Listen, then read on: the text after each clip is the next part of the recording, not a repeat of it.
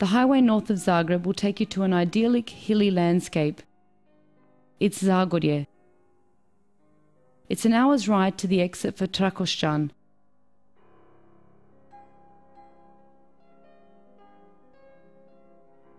Here, all urban forms disappear.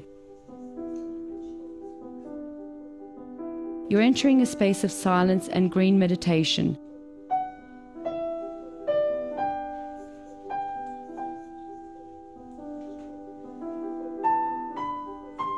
The way to the castle is lined by oaks. This is one of the most beautiful Croatian castles. It's surrounded by a park in the style of Romanticism. The lake reflects the birds by day and the moon by night.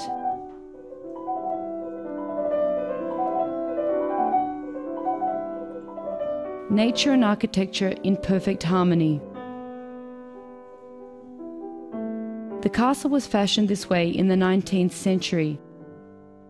In the age of Romanticism, it was fashionable then to return to nature.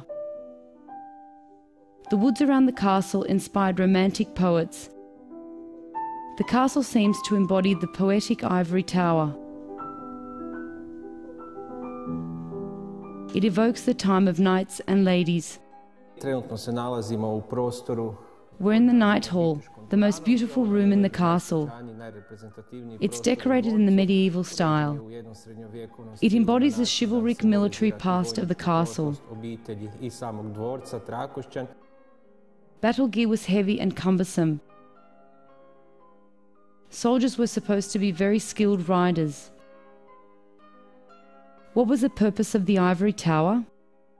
U početku druge polovine 19. stoljeća ovaj prostor je u biti koristio se kao... In the 19th century, the tower was a dining room. Then it was a hunting shed. Namijenjena u prostor lovačke dvorane. Hunters gathered here and told hunting tales. Trophies caught in the nearby woods still hang on the walls.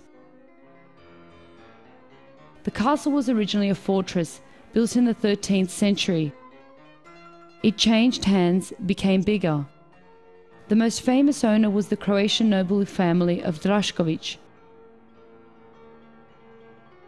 They owned the castle until the end of the World War II. Then it shared the fate of all Croatian castles. It was nationalized.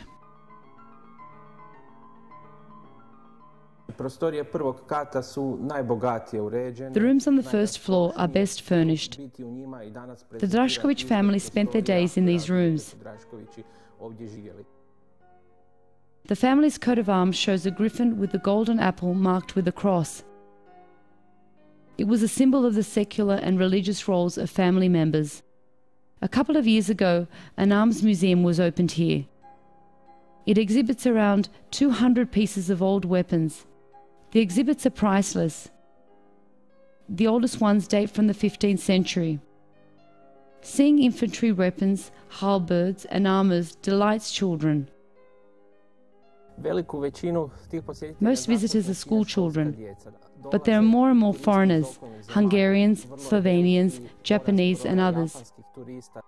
Those looking for peace or inspiration will find plenty here.